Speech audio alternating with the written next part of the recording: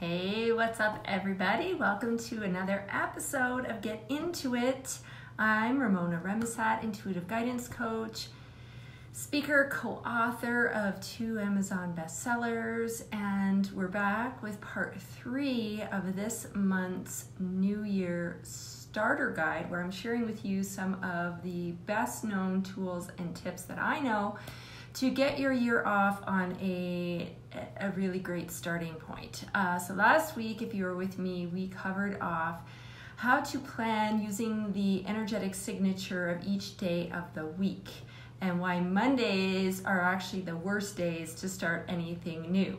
So if you haven't had a chance to watch that episode, go back and check it out. I am going to be following up and doing the blog this week on that. I'm a little bit behind.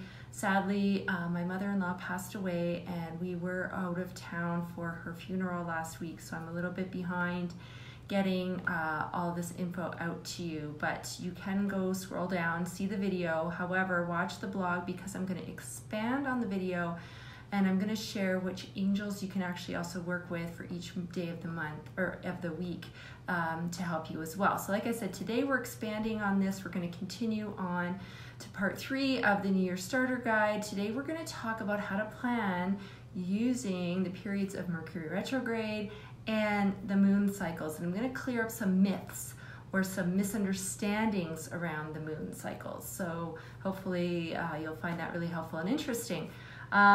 So as I get out a new calendar every year, one of the first things that I do is I mark off full moons, new moons, and periods of Mercury retrograde, okay? And it's not that hard. A lot of calendars actually will already put on the full moon dates. Some don't always have the new moon dates. And then periods of Mercury retrograde, you can easily Google those to look them up. And those typically happen 3 times a year for about 3 weeks at a time. And so let's start with Mercury retrogrades because it's, it's becoming more known. Like, it's not like people look at you like you have 3 heads when you talk about it anymore. But it's kind of got this doom and gloom, persona about it. People think, oh my God, it's Mercury retrograde. My computer's going to crash. My technology is going to go haywire. Everything's going to go to shit. And that's not necessarily, what happens. There is more miscommunication during those periods, typically because Mercury is the planet of communication. And during periods of Mercury retrograde, it seems to slow down, stop, and spin in the opposite direction. Now, of course, that's not actually what's happening, but that is what we mean by a retrograde cycle. So because, again, Mercury is the planet that rules communication and sort of technology, things in that arena can go a little bit crazy. So it's always a good idea to really, if you're planning, Mercury retrograde is not a great time to begin something new, to launch something new, okay? So as you go through your year and you're kind of planning, keep that in mind. It's also, if you have to travel, then it's not a bad thing. I've traveled plenty of times during Mercury retrograde with no horrible things that happened. But, you do want to make sure if you are traveling during Mercury retrograde that you have printouts of all of your confirmations, not relying on your phone for certain things. Okay, so just keep that in mind for that. Not a great time to sign any contracts, so to be selling a home or a vehicle or maybe starting a new job, like where you're actually signing a contract, if possible, kind of wait out that phase and then move forward with that. But what you can plan for Mercury retrograde periods is a great time to review things, kind of go back. It's great to do anything with the RE, so revisit, revamp, revise, restore, recharge, reboot yourself. So knowing that that is what Mercury retrograde is good for, you can plan around that, right? Get it on your calendar, be aware of it. Again, don't go into it with a self-fulfilling prophecy if this is going to be horrible. We want to plan and go in with best intentions, but being prepared. Okay, so that's what I want to say about Mercury retrograde. Now let's talk about the moon. Oh, just amazing full moon and lunar eclipse. I don't know if you got a chance to see it. It's still gorgeous. Last night's full moon still was amazing in the sky. There's something about the moon. I could just sit there and just soak it in for hours. So let's talk about how you can also plan using the powerful energy of the moon, because it is an energy powerhouse. And I always say, why would you want to work against the cosmos when you can work with it? You know what I'm saying? So we've typically heard full moons are great for recharging, right? So recharging things like your crystals. It's not 100% accurate in a way. So here's what I mean by that. It's actually better to put your crystals out the night before the technical full moon. That's kind of what we call recharging night.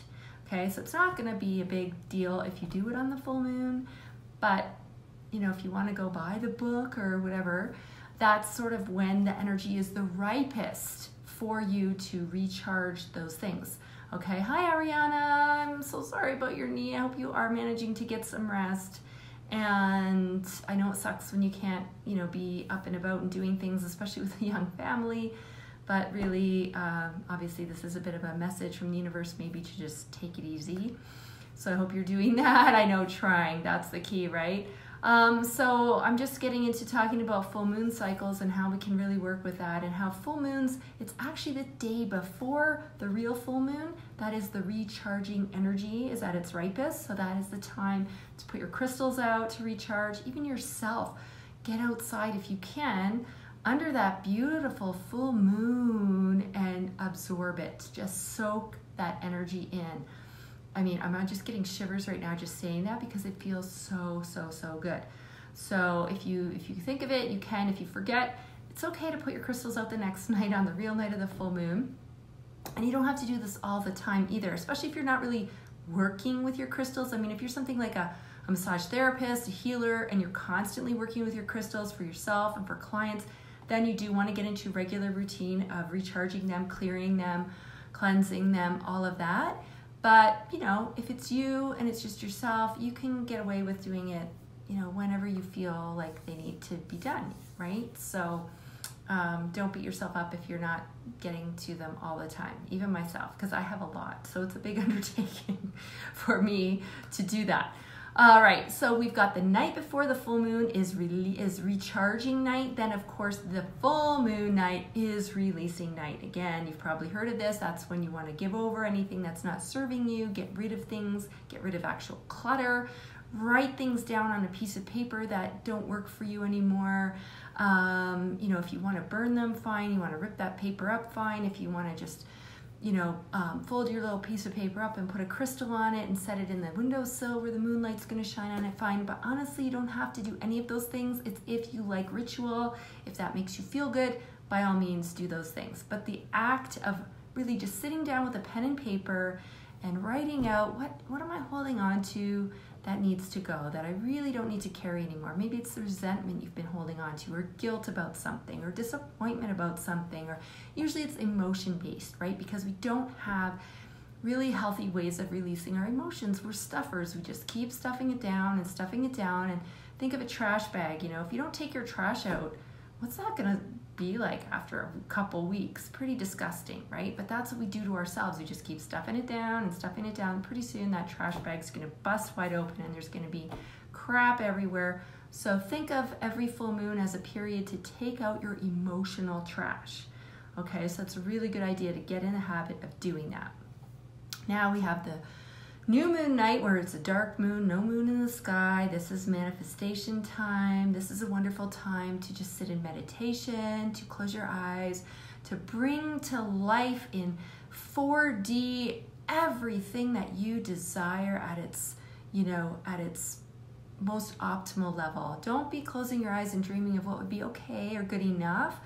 Really, like, what would be awesome, right? And like I said, bringing it to life, using every, sense as you can. Does it smell like something? Does it feel like something? Does it taste like something, right? Using, like you're immersing yourself in a movie scene. Okay, so that is what you can do on the new moon to really get clarity and bring this in. And by the way, you don't really want to just do this once a month on the new moon. If you spend some time in this place every day, I mean, your manifestation is going to go off the charts, because when you're doing that activity, you're emitting a signal to the universe. It's like I always say it's like the bat signal, right? Ta-da, shining it out. The universe is like, hey, what's that? Then sees what you're trying to draw in, and it's going to respond to that by the law of attraction. It sees you, it hears you. It's like, oh yeah, we can help you with that. And it starts to, respond and get the wheels in motion to help you pull all of that into your life. Okay, now I want to talk about half moons, because nobody talks about this. The moon isn't just full or dark. There's phases as it creeps into each of those. And on the half moon, think of the half moon, if you turn it sideways, it kind of represents the bull horns, right? So this is power night. This is all about power. And using the power of the half moons to power through any fears or apprehensions that you have. So if you're trying to move forward on something and you're feeling hesitant, or you're feeling fearful around certain things, use the half moon time to release the fear, to call in Archangel Michael, because again, he's the one that removes fear, gives us courage and confidence to go forward on our life path, and really harnessing that moon energy of the half moons. All right, Ariana started reading Get Rich Lucky Bitch, and she talks about consistent rituals, like you said, hold on, I have to click here, see more, for manifestation. Yeah, it's just these cues, right? Rituals are really just a cue or a way for us to be more conscious, because life is so busy. It's easy to get out of, get away from things and forget about things. I mean, so many things that we know to do in all different situations for all different kinds of things, but if it's not a habit, we forget. So building in these moon rituals is a way of making it a habit, or making it, something that we do over and over and over again consistently, so that we can reap the rewards and benefits of it. Yeah, but if you're not a ritual person, like I said, don't feel like you have to go and start, burning your list of things you want to release or any of that. Like, if that's not you, that's fine. But if you can at least write the list, that's where the power lies, again, because as you're releasing that out, it's taking out that emotional garbage like I was talking about. So I hope that makes sense, right? And, just kind of keeping track every night, glancing in the sky, what's the moon doing now? That can also be a trigger for you to be like, oh crap, it's a full moon, or oh, I see it's coming on the half moon.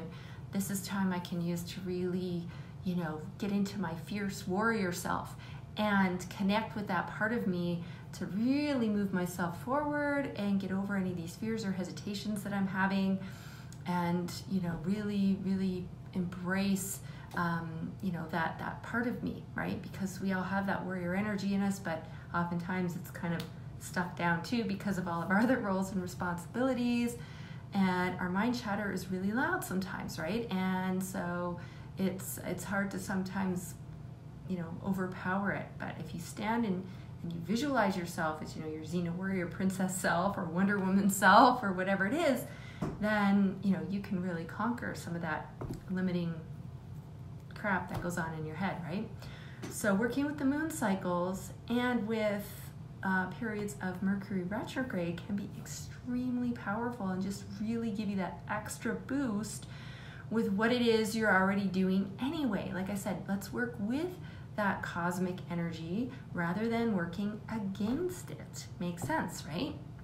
So that's what I had for you today. If you liked it, share it out, please and thank you, because let's get everybody doing life easier. Again, that's what I'm all about, teaching you to work with your intuition, your inner guidance, other metaphysical tools. It's really just gonna make life so much easier, because nobody wants more complicated. I mean, I don't, pretty sure you don't, right?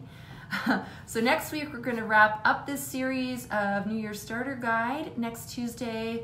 Let me just double check. I think I have to switch the time on you guys because of my son having a dental appointment. So I think we're gonna aim to do it at noon Eastern time, which is 10 Mountain. And we're gonna talk about clean and sage, how to just really set yourself up perfectly to now go full throttle into the new year, and really get this year started off on the right foot, like I said. So you won't want to miss that one, because I'm going to share some things too that you probably didn't know. All right, and like I said, it'll be at a new time though, so it'll be at noon next Tuesday instead of at 1 Eastern or 10 Mountain. So share it out, guys. Get into practice. We can still work with the full moon energy even though it was technically on Sunday. The moon effects usually last a couple of days before and a couple of days after. So if you miss the actual time and day, don't panic. We can still kind of ride the coattails of that. But you may want to already start writing down, okay, when is the new moon going to be for this next little bit? And when are the half moons? So get those on your calendar, start planning with those energies, like I said. And I'd love to hear how that works for you. Come back here, comment, let me know, send me an email, send me a direct message. I love getting people's feedback. So share that with me and that would be fantastic. So all the best this week, guys, and make it great. Ariana, take good care of yourself, sending you lots of love and hope for speedy healing. And we'll see you next week. Take care.